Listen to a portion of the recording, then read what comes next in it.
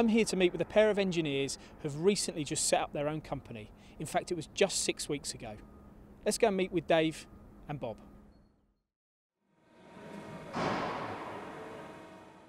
February the 3rd, 2014.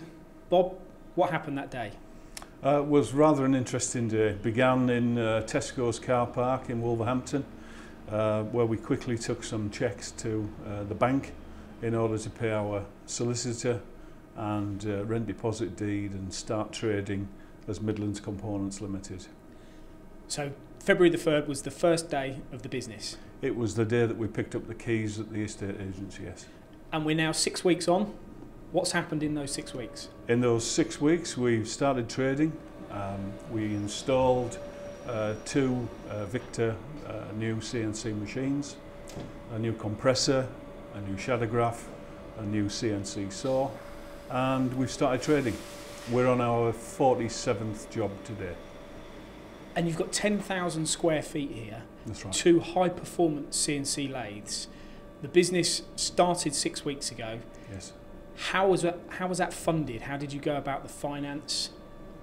Tell us a little bit about that. We first of all, we invested seed capital, myself and my partner Dave Hayes. We each funded £50,000 into a startup capital fund. We approached Finance for Industry about the financing of the machines, and we were very successful in getting some government help in terms of the regional growth fund, which gave us a significant contribution towards the machines. So the regional growth fund, how did that work? Can you explain? The regional growth fund worked along the lines that as we were a new startup business, completely new, we started up from scratch. We employed now 6 people, which was part of the deal that we would be employing people as a new startup business. So now you've got the machine tools into the machine shop. Why did you go for Victor? We went for Victor for a number of reasons. First of all, the reliability of the machines. They're simply the best machines on the market for our particular application. We wanted machines that would be able to supply the variety of components that we're looking at for aerospace, for oil and gas, and for the power generation industry. Because most new companies would start in a very small premises, maybe with used machine tools. You've gone straight for a Y-axis lathe, which gives you the edge over your other engineers in the area. It's a chance and it's a risk. I accept that, but we wanted to employ the best machines available, to do the job right from day one, and grow the business in the correct way without the thought of moving in the next few years. 5 years' time, we've got 10,000 square feet here. Will it be full of machine tools? I hope so, yes. Will they be Victors? There'll certainly be Victor's consideration, yes. Yeah. I've picked the Y-axis machine because of its flexibility and how versatile it is, plus the build-up quality and the service backup was second to none.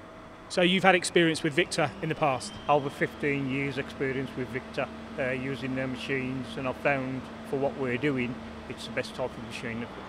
And this Y-axis machine, you've got a component there. What is that you've machined? There was a car that we had to try out the machine when we first had one. I designed it up and then programmed it and then run it through the machine, actually on the lathe. And that in some ways you could look at that part and think a lot of it could be done on a milling machine, but I suppose with the Y-axis that gives you the flexibility to do the milling on there. Looks a bit like a Freddie Flintstone car, is that right? Yeah, that was the basics of it. Like just a plaything to say, yes, this machine is capable of doing this, and this is where we are. And are you going to machine Wilma and various other characters from the show in time? Probably in time. If I get a bit more time, probably yes. But you might need an X200mm turn for that. You never know. You never know. You never know what's around the corner. So this is the Y-axis one. So you've got the compound. Dual compound slide. Yeah. So yourself and Dave are co-directors. How do you know each other? We met about 2 years ago, and Dave had got considerable, maybe 17 years experience in the oil and gas industry. I came from an aerospace, oil and gas background, and it was logical that we decided that we wanted to do something together in terms of running a business. We knew that there was a particular niche in the subcontract world, and we're aiming to fulfill that. And you're both very hands-on as well. It's not just, you don't have differing roles, you have the same roles, you do everything. In a new business startup, we can't afford to be anything else other than hands-on. So yes, we do everything, absolutely everything, top to bottom. And with the Regional Growth Fund, you've already got 2 employees in the machine shop. You mentioned 6, so you're currently looking for more, or you'll be looking for more over? Yes, we've recruited 2 more people who'll be starting at the beginning of April. And then with a successful loading on the machines, we're planning another investment about mid-year of 2014, so that we can employ another 4 people. And obviously all this depends on work. Customers, you've got new customers. There must be new customers. How many have you got? And obviously they're pleased with what you're doing so far. How are you going to grow your customer base? We're going to grow our customer base by delighting customers.